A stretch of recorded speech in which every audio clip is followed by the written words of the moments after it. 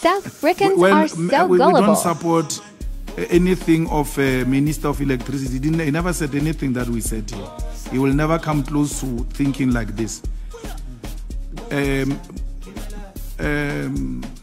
Sputla is corrupt. He collapsed that ANC leadership in Tshwane. It's him. Tshwane, to be where it is today, is Sputla. South Africans, you are so gullible.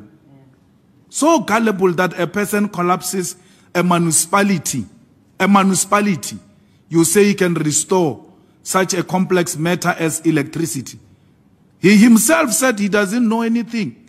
He's relying on those people who have been there failing us. He made a confession. So why must I even ask for more power for him? For what? These solutions we are talking about require no new ministry. Firstly, we don't want a minister of electricity. We're fine. Take the electricity from public enterprise, put it in energy. That's where it's supposed to be. Its policy direction and its businesses be run by one department and one minister. An energy department is not montage. That's the problem. That when you are talking about principle, you guys bring names. It's not montage. So take it from where it is, put it there, and then implement these solutions. So it's a coordination, especially ESCOM implementation, should not be far from policy. They should be together. And we have effective ministry that is overseeing ESCOM. ESCOM doesn't decide which minister we're listening to today, depending on personal relationships between whoever is running ESCOM and that minister.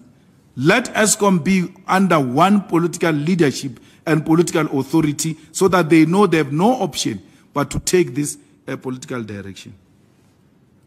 So we don't support a minister of electricity. He must go. He's being paid a lot of money that we do not have. The government needs every little cent that we're wasting on Sputla, who's not going to help us with anything. He's not going to help us with anything. The appointment of the Minister of Electricity was actually bluffing. It was Ramaphosa trying to show us that he's doing something about electricity crisis when he was actually not doing anything. The biggest achievement Sputla has achieved since he arrived there was to go to all power stations. How can that be an achievement? That a minister was taking zwabs, a jiga, atwara the station, di mumaka lena di power station, a power station are yo, nto eso.